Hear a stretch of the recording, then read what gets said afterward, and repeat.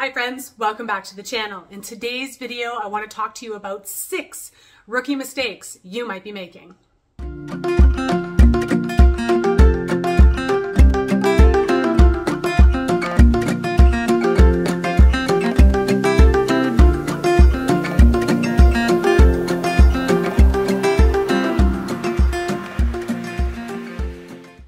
Okay, so before we get into my top 6 rookie mistakes, I want to start and preface this by saying, don't beat yourself up. I've probably made all of these at one point or another.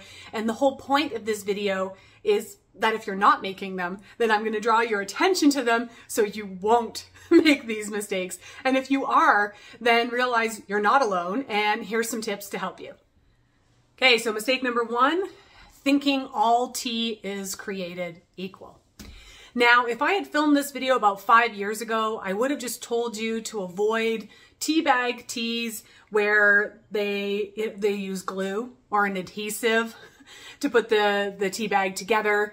I'm thinking of like red rose tea, you know, those little round tea bags, right? And they use glue. They use an adhesive to glue the two sides of the tea bag together. And 5-10 years ago, what we would have been worried about would have been polyvinyl chloride, which is a carcinogen and part of the adhesive. So I would have said, try to find a tea bag with a staple in it.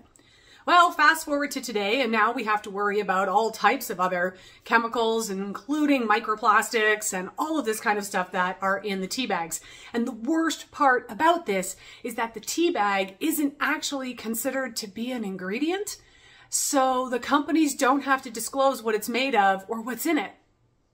Now, what is good about tea bag tea is that if a company's doing things right and they're using unbleached this, they'll advertise it. It'll be all over the box, right? There's no heavy metals, no weird glues, no microplastics, no endocrine disrupting hormones, all that kind of stuff. But not all tea is created equal. Now, the safest way is to just use loose leaf tea. And if you're invested in becoming a tea drinker, then get yourself a really cool little tea plunger or a tea ball and brew your tea that way. Because unfortunately, even the ones with the staples that hold them, one, we have to ask, is it possible that we're leaching some metals out of that staple because we're putting it in hot water? But number 2, that doesn't even cover what the actual tea bag is made out of. So the safest option and the safest swap for you to make is to start using loose leaf tea. Rookie mistake number 2, forgetting to get real. What do I mean by that? Sometimes we're sourcing ingredients and we think we know what we're buying, and it turns out it's all a lie. And everything I'm going to share with you here today can actually be backed up by evidence and tons of media stories, because let's use the honey example, or the honey industry as an example.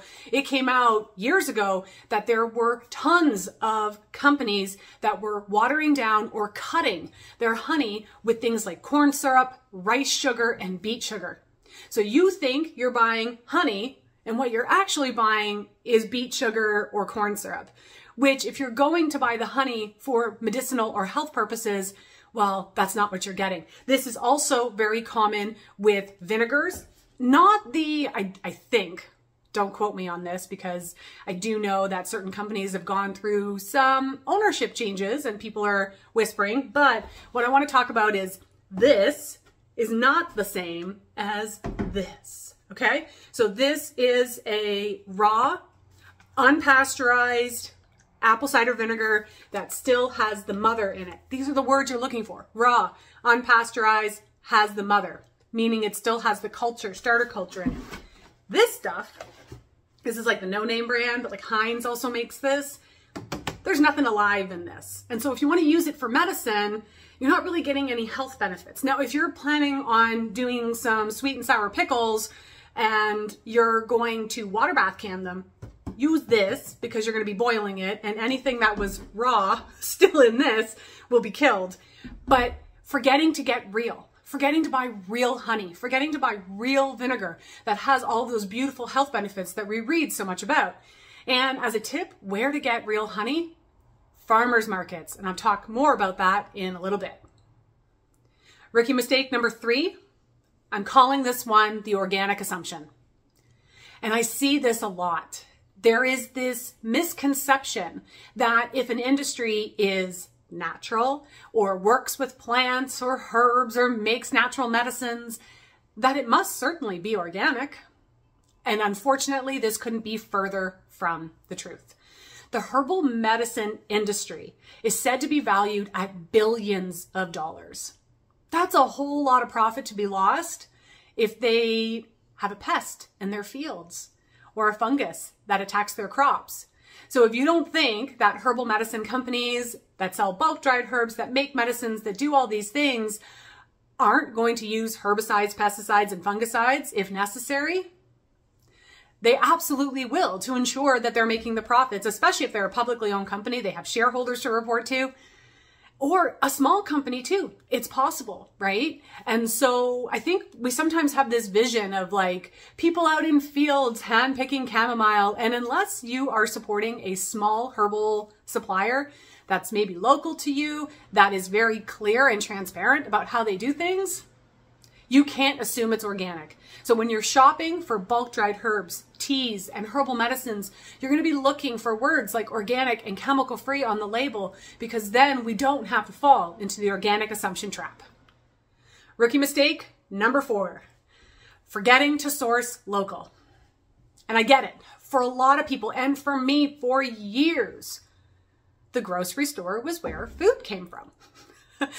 And that is the case for a lot of us, but sometimes we can get better quality and better prices. And let's go back to rookie mistake number 2 and actually get real food if we get it directly from farmers. Now, for my friends in the city, you guys actually have better farmers markets than we do. It's insane, right? But because I live in a farming community and it's not densely populated, most of the farmers drive to city markets to sell their stuff. And so you can go directly to farms, but this is where you're going to meet the beekeeper that is so passionate about honey and local, their local bees, and they'll tell you all about how their operation runs. And that's where you're going to get real honey from. This is where you can source your garlic and your onions and all of those things those beautiful crops that we use to make medicines. And so sometimes we forget to think local. And we're actually able to buy, like I said, better quality, oftentimes in bulk. And then you have the knowledge that you're supporting what is probably a small family farm and helping them in turn to pay their bills, their mortgage, and put food on their table. Rookie mistake number 5, not knowing when enough is enough. So you've entered the wonderful world of herbal medicine and you're looking at online suppliers like Mountain Rose Herbs and Harmonic Arts and maybe some of these other great herb suppliers. There's so many of them. And a pound doesn't sound like a lot, right? Like if you were to buy a pound of honey, you'd be like, oh, well, that's not that much. And then you order a pound of catnip and you get this. If you're not used to dealing with things like ounces and grams and weights when it comes to buying herbs, it's really, really easy to end up with this instead of this. That looks innocuous. It's dill. And so it's one of those things where it's really easy to suddenly end up with way more herbs than you need because we don't take into consideration that dried herb material is not very dense at all. It's very light and fluffy. A bag of mullein, 1 pound of mullein is actually a lot bigger than this. And so that can be a really discouraging thing too, because you're spending your hard-earned dollars. You get this amazing package full of plants. You're excited to start tinkering because you just want to try.